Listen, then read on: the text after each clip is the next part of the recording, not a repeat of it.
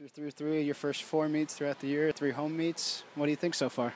So far, so good. We have to take care of some injuries, but we had some really good performances. I thought Natalia in the women's pole vault did phenomenal, and I thought Kyle Clemens in the men's 600 was a really good job. So we had really good performances on both sides down the line. Andrea performed pretty well for the long jump. Can you kind of talk about that? Yeah, I can't take away from Andrea, but yeah, she did a really good job in the long jump. She's #1 in the triple jump and did well in the long jump. She's ready to go.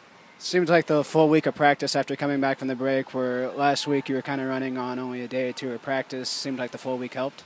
Yeah, the full week definitely helped. So the next 2 weeks will be really good. We have 2 weeks before our next meet, and we'll get in better shape and continue to get better, and hopefully the team will come together and we'll be okay. It's all about getting better from here. Diamond makes her 2013 debut. How'd you think she looked? I thought she did a really good job. She was running to win, and she did that just like in the 4x4 she ran to win.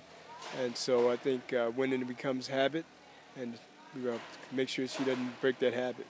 She have you a little nervous in the final leg of the 4x4? I was never nervous, no, I wasn't nervous. She runs to win, and whatever it takes, she's going to do it. I was going to say the team looked good. Thanks for talking to us, Coach. Thank you. Thank you.